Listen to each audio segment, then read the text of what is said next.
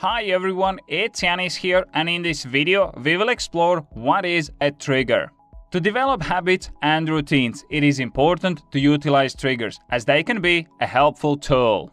If this is your first time on this channel, then make sure you subscribe and hit the bell icon to get updates on my latest videos about time management and productivity.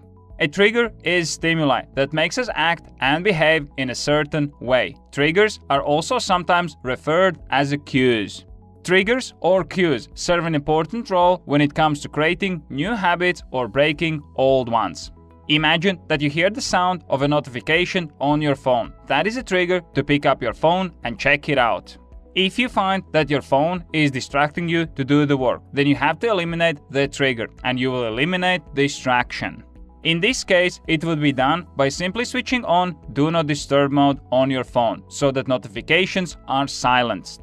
When you pass the fast food restaurant, the smell of the burger triggers you to order one. When you browse the web, advertisements are trying to grab your attention and trigger you to click on them. The same goes when it comes to building a new habit. You have to think about what will trigger your new behavior. Let's say you want to develop a reading habit. In this case, you can leave a book on your bed, so before you go to the sleep, you can read a few pages. If you want to start running in the mornings, then prepare your running clothes in the evening. When you wake up, it will trigger you to go for a morning run.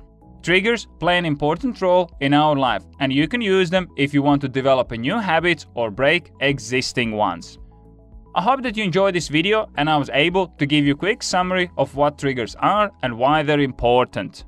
If you enjoyed this video, I would really appreciate if you could press the like button, as this will help the video reach more people and spread the message.